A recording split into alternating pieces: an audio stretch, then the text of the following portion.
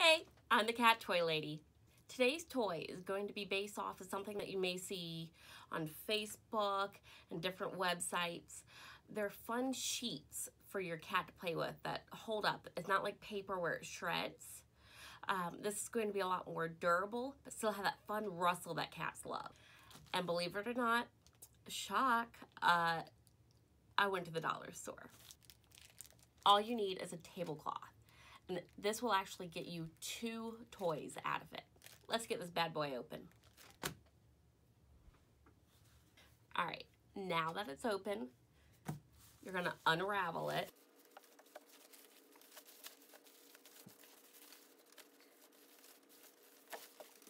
So once you get it unraveled, fold it in half and cut along the fold. All right, now that it's cut in half, you're gonna fold it in half again.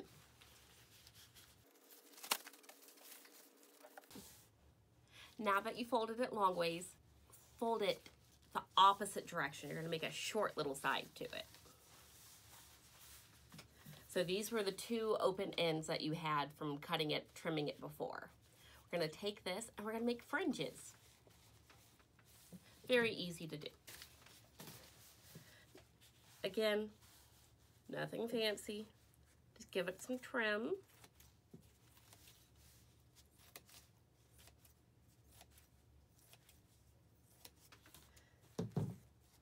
And now your tassels to your play mat is done. So when you start peeling it apart, you can see how the tassels kind of flow. We can even call it a magic carpet. So we have fun little pieces. When you blow on it, it's going to look like a bird in the leaves. It's going to drive your cats nuts. And what's great about this material that the tablecloths are made from is that it's a stretchy plastic. It's not going to shred and leave long strings like a regular grocery bag would, and you don't have to worry about the handles that they get stuck in. But should they be able to get a hole through it, it just leaves the hole. It doesn't do these long pieces. These pieces, when they pop off, are going to pop off in little pieces, should your cat be able to get them off. This is going to go through your cat's stomach a whole lot easier than a long string of a plastic bag. So this is a lot safer alternative. But do remember, if you have a cat that you know eats plastic, this is not a toy for them. They are going to eat it. You already know that.